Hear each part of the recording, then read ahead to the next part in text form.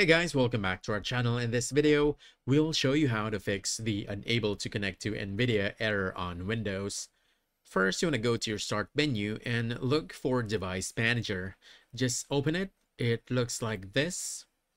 Then you want to go to your display adapters, expand it, and look for your Nvidia card. Right click on it, then choose Properties. From here, you want to choose Driver, then Update Driver. Choose Search automatically for drivers and let Windows install updates. And then for the next method, you want to open the Nvidia app. From here, you want to choose drivers and you want to make sure that it is up to date. As you can see, I still have one to install. And once installation is complete, just restart your PC and the error should be gone. And that's it.